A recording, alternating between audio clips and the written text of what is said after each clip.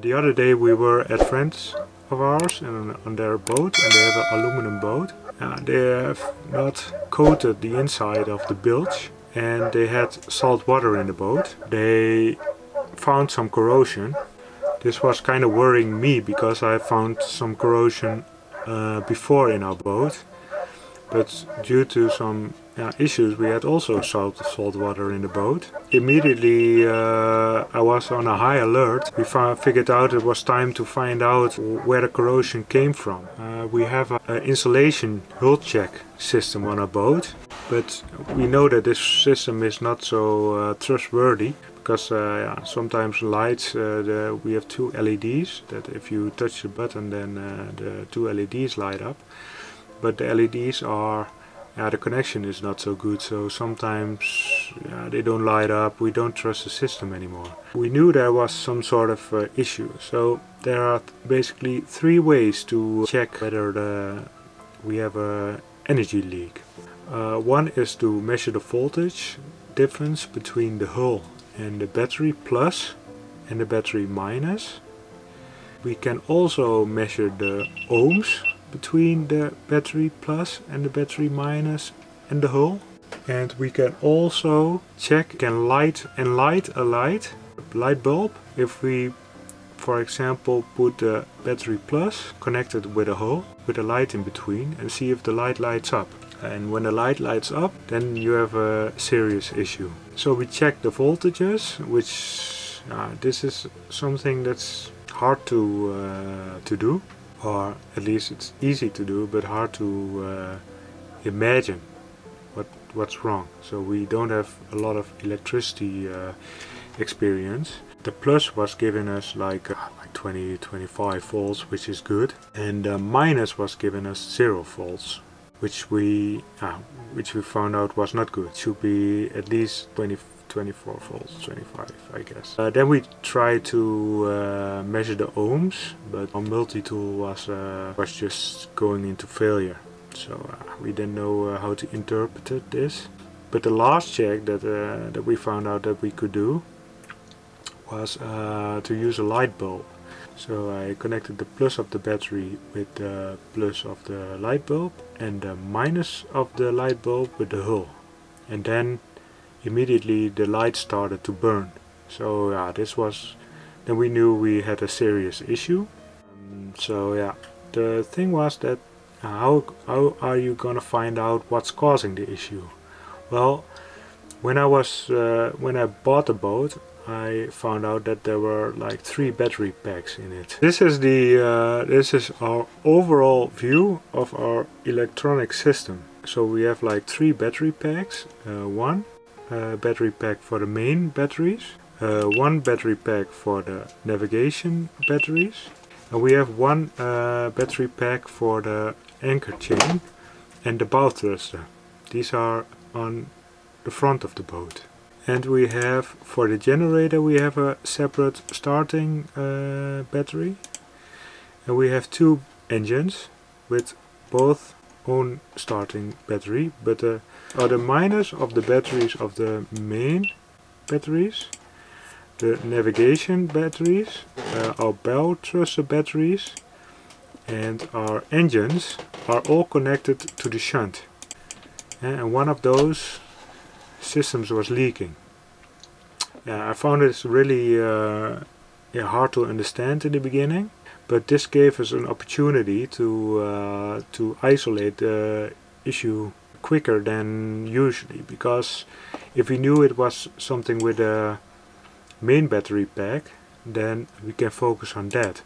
If we knew something was wrong with the navigation battery pack, which basically powers the plotter and the AIS and all the Raymarine instruments, so wind, depth, speed, stuff like that. Or it was something it had something to do with bow thruster or the anchor winch. This gave us an opportunity to isolate the issue quicker. To isolate the issue, I switched off all our electronic systems. So I switched off the pumps, the toilet pumps, the winch, the chain, the bow thruster, stuff like everything. And then we still could light the light bulb with the connection with the hull and the plus of the batteries, which was kind of weird, because in my head I was thinking, like, if I switch something off, then the whole system is switched off. The only thing that could be wrong is something, it has something to do with the shunt or the system before the shunt. But what I did not realize was that I never switched off the minus part of the system. So if you switch off, for example, VHF or the fridge, you basically switch off the plus of the system and not the minus of the system. So the minuses were all still connected, and therefore the light could still light up. So to isolate the issue, I did the following.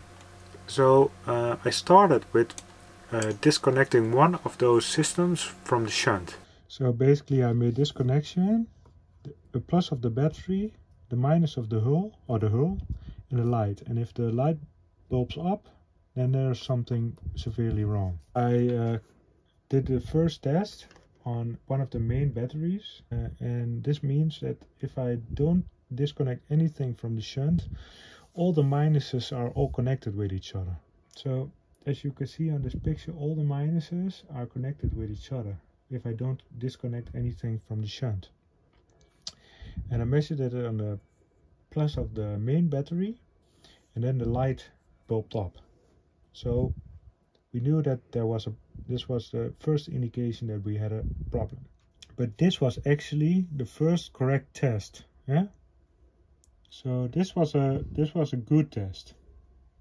All those areas when we connected the main batteries and we tested the main batteries, we had this was a proper test. So if you can see over here, this one,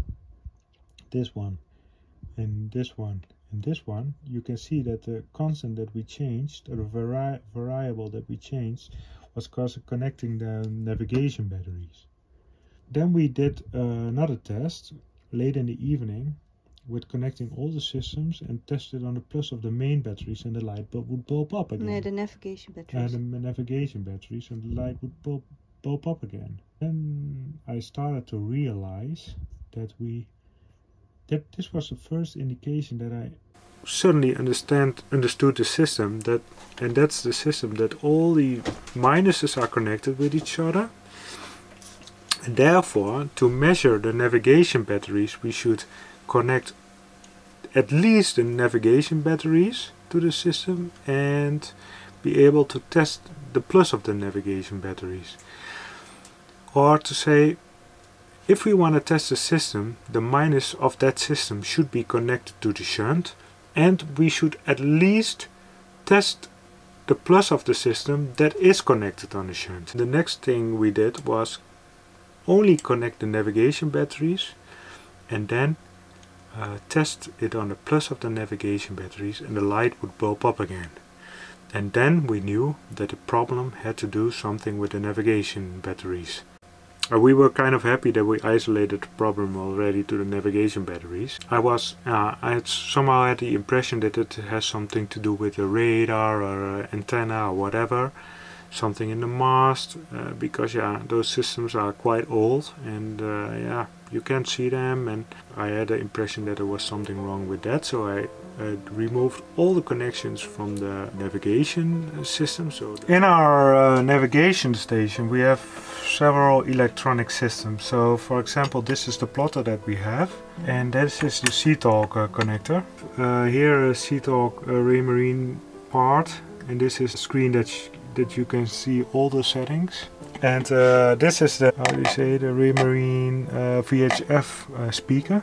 And these are the antenna box, the antenna distribution box. And so I removed the C-Talk, the radar, and the other, I don't know, cable. We have a 24-volt system.